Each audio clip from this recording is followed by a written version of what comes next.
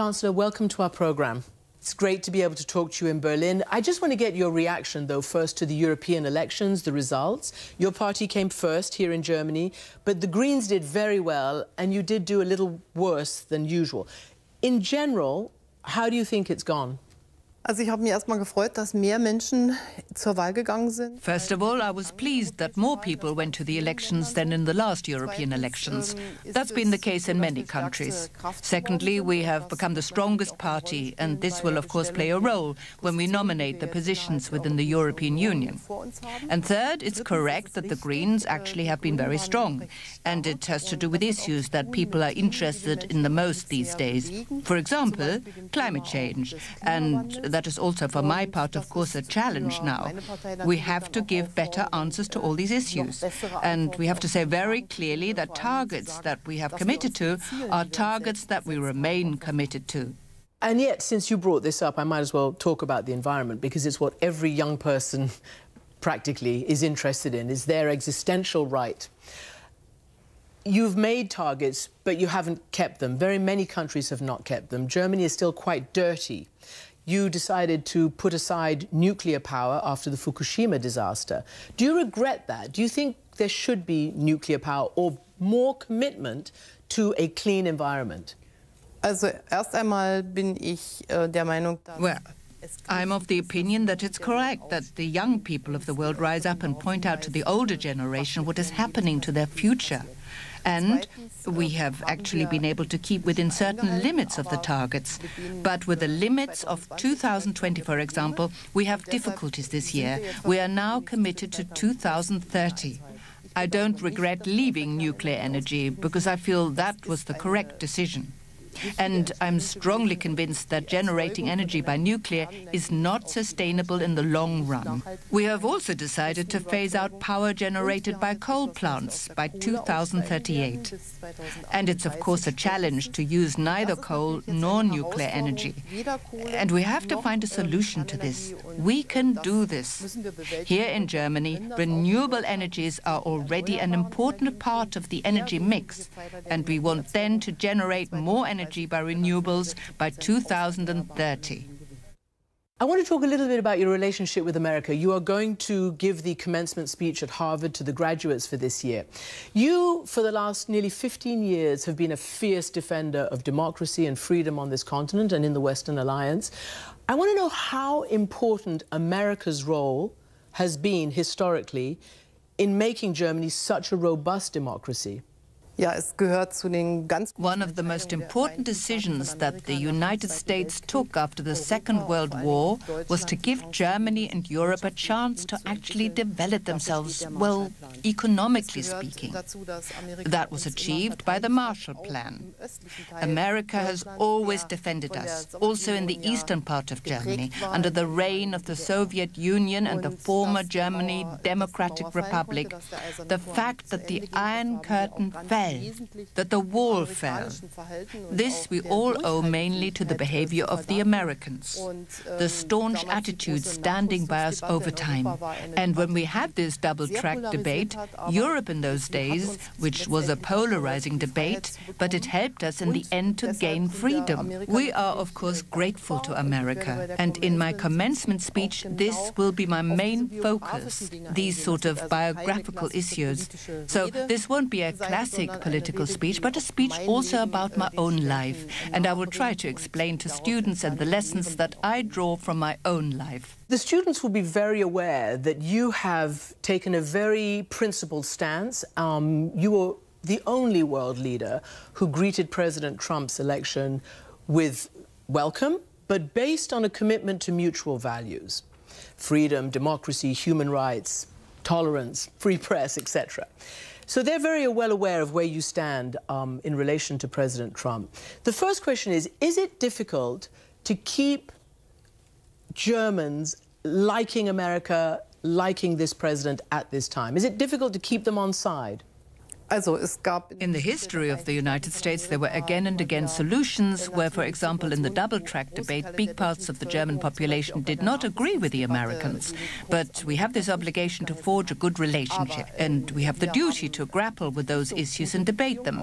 Also, in order to seek solutions, sometimes this is done easily, sometimes this is more complicated.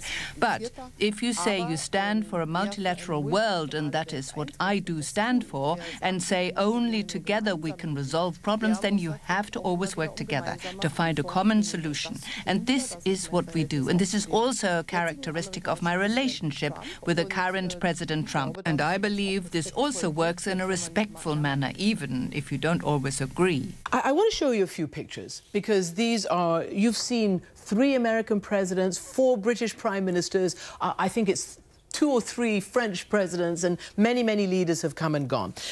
You've been a bit of a punching bag for President Trump. He's said some quite strong things, including, you know, your relationship with Russia and all the rest of it. I just wanted to show you this picture because that went viral around the world. I wonder what you can tell me about your personal relationship and your political relationship, because his own White House says he's only strong with the people he considers friends. Do you consider him a friend? Wir haben eine I think we have close cooperation, which simply results from problems we've had to resolve together. And this picture also shows that we are indeed grappling with an issue. In every communiqué which we had to declare, I was also the host for the G20 negotiations in Hamburg. We had contentious debates, but in the end, we also found common ground. It's certainly always a challenge to a debate, but I very happily take on this challenge. The President has his opinions, I have mine, and very often we also find common ground. If not, we have to keep on talking and negotiating. So just quickly, the trade war, the tariffs, the president has said that basically German-built cars should be exempted on a national security basis. What's your reaction to German cars being considered a national security threat to the United States? Naja, ich nehme das zur Kenntnis und wir bringen dann natürlich unsere Argumente vor.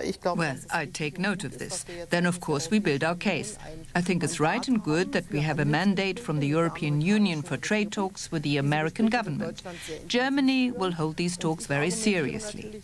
And my argument, of course, is that German cars are not built only in Germany. That, for example, with the BMW, their biggest plant is in South Carolina. This means Germany has much more direct investments taken out by German companies in America than the reverse, American companies investing here. So I think we should look at these issues together, that namely American jobs, American places of training have to be secured as well. And then goods can be transported from there to the rest of the world. Further, I think we should underline that also from the German side we are open to all American companies. Maybe many SMEs don't know that you can trade with us as well. So I invite all American businesses to take a closer look at German markets. We are open and welcoming everyone with open arms. Den deutschen Markt genau anzugucken. Wir sind offen und wir begrüßen jeden. Chancellor, you have won a remarkable 4 elections. It's said that President Obama suggested that you should run again in 2017 after he came to visit you after the election of President Trump. The Speaker of the House, Nancy Pelosi, said to me in her typical fashion, she said, as long as he's there, I'm here. Do you feel that? Did you feel that pressure? And again, I'd like to show you a picture because you tended to have a pretty friendly relationship eventually with President Obama. Do you miss him? Amerika hat ja sehr klar. America has very clear rules. There, after 8 years at the very latest, the presidency comes to an end. I was aware of this, of course, on the very first day of Barack Obama's presidency. Our relationship did not start very smoothly. I had been criticized a lot when he wanted to speak in Berlin in front of the Brandenburger Gate, but I said he's not the president yet, and only presidents can speak there. It was not that easy in the beginning. I never revealed what was discussed in private talks, and therefore I will also not reveal anything from my talks with the previous American president. But I say it's the obligation of every chancellor to build good relations with any American president and to seek solutions. This is Germany's interest. This is America's interest. And so you have to make an effort to find solutions. So you won't tell us whether he urged you to run again? Nein, das ist No, this is one of my long-standing principles, that I don't reveal anything from private talks. And that's important for the political culture we have, because we should be able to discuss certain things together. Do you remember this moment? It went viral around the world when you got a back rub from President George W. Bush, who basically said very nice things about you. You've got a great spirit, he said. You love freedom. You're a great woman. Do you remember this? Ja klar, erinnere ich mich daran. Yes, of course I remember this. I thought it was a kind gesture at the time, a friendship. The fact that it caused such excitement and it went viral, to be honest, I could not imagine that at all at the time. It was a friendly gesture.